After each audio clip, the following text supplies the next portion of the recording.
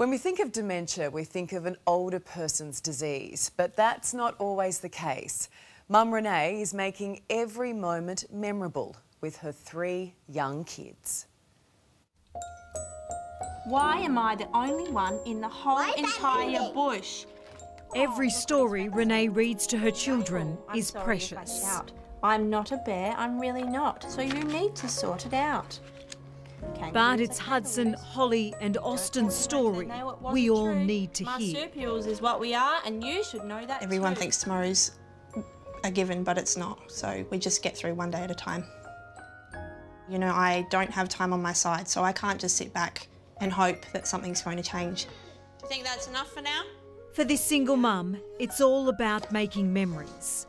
Even though one day her now active, giggly kids might not remember them. Just 8, 6 and 4, they all have childhood dementia. Oh, that was a juicy one.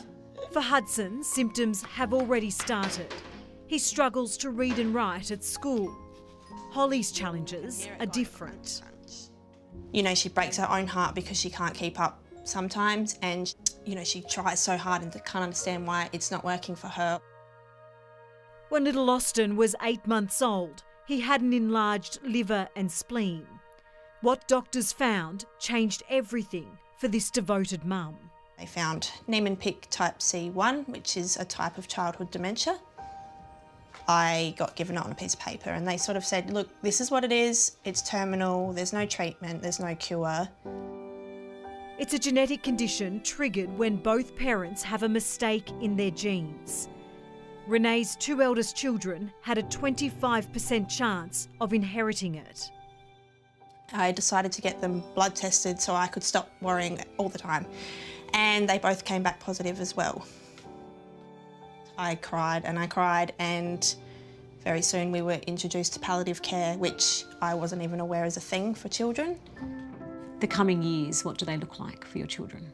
They develop appropriately to a certain age, and then they start to regress, start to lose memories and body functions, the abilities to walk, the abilities to talk, the abilities to eat, eventually till there's nothing left to lose. I hate asking this question, but I think it's important to ask. How long are your children expected to live? Most children with Niemann-Pick type C don't live to see their 20th birthday. Scientists like Dr May Ung Tut hold all the power.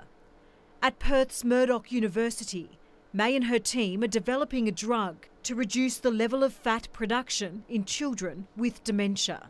The problem with these children is that they have genetic defects that they actually cannot get rid of these fat molecules, and they started to build up, and this build up then lead to toxic environment and then cause a cell death in the brain. In a landmark investment, the federal government granted $2.7 million for childhood dementia research, a collaboration between 3 major Australian unis. Here we go. There are more than 70 genetic conditions that cause the terminal illness. Today in Australia we estimate that there's probably about 2,300 children living with dementia, and unfortunately 75% of those children will die before they reach their 18th birthday. Meg Mack from the Childhood Dementia Initiative says the death rate is comparable to that of kids with cancer.